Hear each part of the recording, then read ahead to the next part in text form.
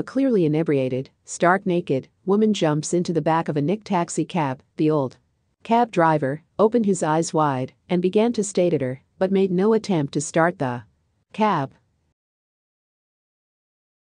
The woman glared back and said, "What's wrong, honey? Haven't you ever seen a naked woman before?" The old cabbie says, "Let me tell you something, lady, I wasn't staring at you like you think. That wouldn't be proper." The woman giggled and responded, "Well, if you're not staring at my boobs or my butt, what are you doing?" Then he paused for a moment and said, "Well, miss, I'm looking and I'm just trying to figure out where the hell you're keeping the money to pay for this ride."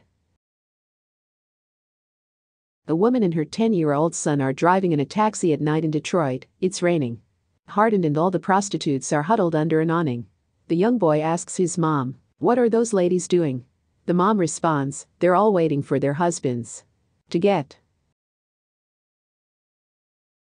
off work." The taxi driver is annoyed and responds, "Lady, just tell your son the truth. They are prostitutes and they have sex with random men for money." The boy asks, "Mom, is this true?" She responds, "Yes, son, it's true." The boy then asks, "What happens to their babies?" Mom responds, "They grow up to be taxi drivers."